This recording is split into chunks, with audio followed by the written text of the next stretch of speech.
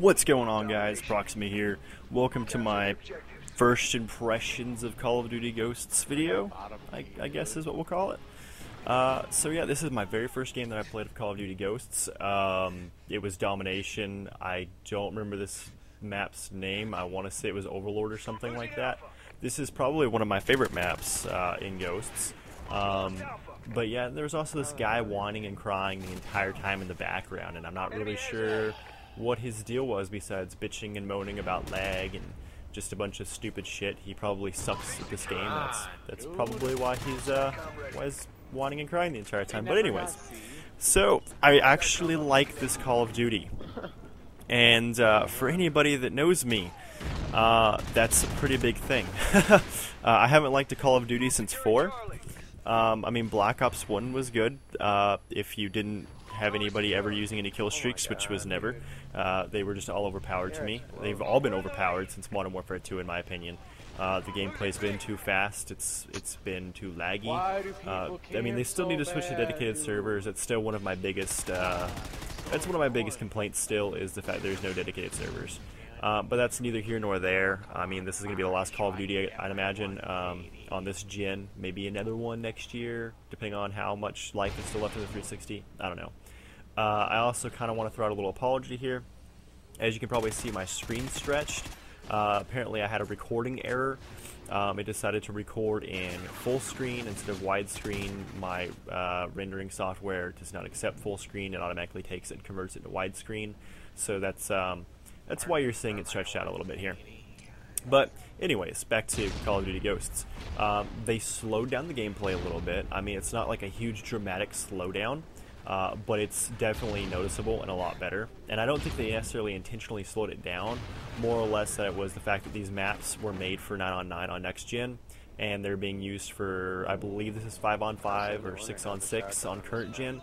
So you just have less lanes that you can go down, or excuse me, you have more lanes you can go down and less of a clusterfuck all the time. So I'm not sure if that was an intentional thing, or if that's just the fact that these maps, again, were made for 9-on-9 versus either 5-on-5 or 6-on-6. I can't remember which one it is on current gen. The classes are set up a lot nicer. I really like the new class setup and the new perk setup, the new gun system. If you guys didn't hear about it, the new prestiging system is great. Instead of prestiging and losing absolutely everything that you had, you only... There's that guy complaining again. But anyway, I'm sorry, distracting. Anyway, in this game, all you have to do when you prestige is you just lose your level. That's it. You don't lose any unlocks. You can unlock any gun, whatever, at whatever level you want to. And that's done by squad points. Different guns cost different squad points. For example, there's a gun that's like 6 squad points, and you earn squad points through challenges and whatnot, and also through leveling up.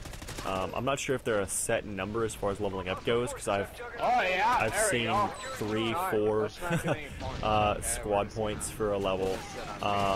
Sometimes I've seen 7 or 8, so I don't know. Like I said, I don't know if it's random, has to do with the speed of which you leveled up or whatever, but whatever. Leveling up was also slowed down a lot. Usually within the first, I don't know, 2 hours, I would be near 20, especially when they had the double XP weekend this last weekend. But it was a lot more slow leveling, and I like that. So instead of just like super speed leveling, it's more realistic, quote unquote, more doable, stuff like that. I don't know. That right there, that's the Juggernaut Maniac. That's one of my 2 complaints as far as kill streaks go. The Juggernaut Maniac and the Guard Dog. Ridiculous. The Maniac, you get 11 kills, so it's not as common, but it's still kind of ridiculous, because if it's one-on-one, you're never going to kill the bastard. Your team's got to be smart, and everybody's got to start shooting at him if you want anything to happen to him. As far as the Guard Dog goes, it's a 5-kill streak, and this dog will kill your ass. He will maul you with his tail turned to you. He will maul you from like 50 feet away. If you guys remember Commando Pro from Modern Warfare 2, just imagine that, but with a damn dog. That's some fucked up annoying bullshit is what that is. That dog is just fucking annoying. A lot of people are big dicks about it, and they will literally hide in a really small place that you can't get to or excuse me, that you can't, you know, see around the corners or whatever, and you have to walk through that small place with their dog just sitting there, and the dog will just maul them. The dog, I swear to God, takes a clip to take down, if not more than that. And that dog just absorbs bullets like there's no tomorrow. And he just loves to live. And if you die while you have your dog out, assuming nobody kills him, after they kill you, your dog will actually run back to you wherever you respawn at, and will maul down anybody between you and him on his way to you. And that's also kind of dumb to me. On top of that, you've got, as far as the dog goes, I mean, it's just kind of ridiculous. It doesn't go away on its own like a lot of other kill streaks do. He just hangs out the entire time until he gets killed. And, I mean, some teams are good about it. 3-4 people fire at the dog at the same time and get killed pretty quick. Other times, not so much, and somebody's got one dog the entire game, and it's just absurdly annoying. As far as guns go, some listen to this guy. He's like a comedian or some shit. He's really annoying, but he's hilarious too. I don't know how you can be hilarious and annoying at the same time, but whatever. But anyways, I tried out a couple of shotguns. And the shotguns don't work nearly as well as they have in the past. SMGs aren't as good as they were in the past either. You can't completely run and gun and be awesome with them anymore. You've got to actually think a little bit more tactical if you're going to run around with an SMG. The game kind of centers around assault rifles now, it seems like. The marksman rifles are pretty nice. I don't mean to jump subjects there quickly, but marksman rifles are pretty sweet.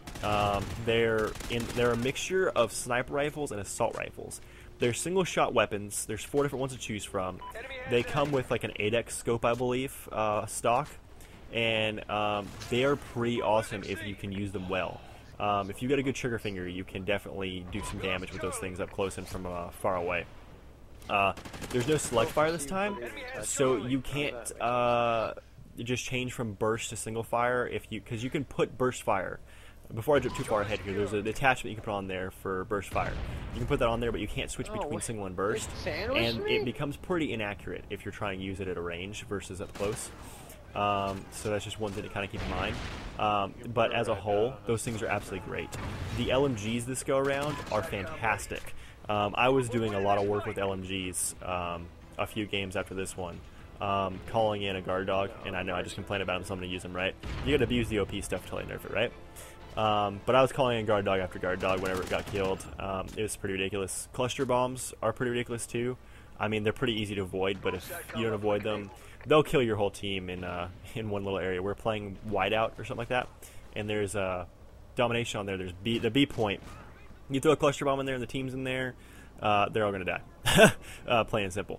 But either way, the kill streaks are much better done. The kill streak system is that of Modern Warfare 3 in the sense of you have assault, support, and specialist. They work the same way, but there's no overpowered kill streaks besides the guard dog and kind of the Juggernaut Maniac. I'm hoping the dog gets nerfed soon because, like I said, it's just annoying. But yeah, the maps, they're nice. The guns, they're really nice. I have no complaints about any of the guns that go around, and I've always complained about guns before in the past. You can camp a little bit better now. I hate campers, but I do camp from time to time myself, as you can probably see here. But I wouldn't necessarily call it more camping than I am just hanging out trying to protect B and win the game, obviously.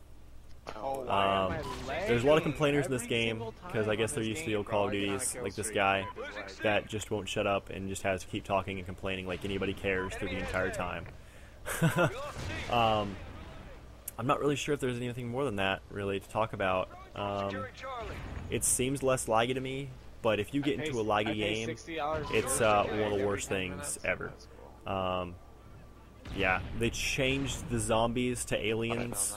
I like it a lot more because I'm not a zombie fan myself, so that was definitely cool. I actually played it and without complaining, and that's pretty cool. But yeah, definitely my favorite maps here so far is this map and Whiteout. They're two really balanced maps. They seem to be more balanced this go around than they were last time, or at least in what was it, Black Ops 1? No, Modern Warfare 3. Everybody had a distinct spawn and everything, and there was no such thing as one team having an advantage over another team, if that makes sense. So, yeah. Anyway, guys, I do thank you so much for watching. Don't forget to like, favorite, comment, subscribe, and I will see you guys next time.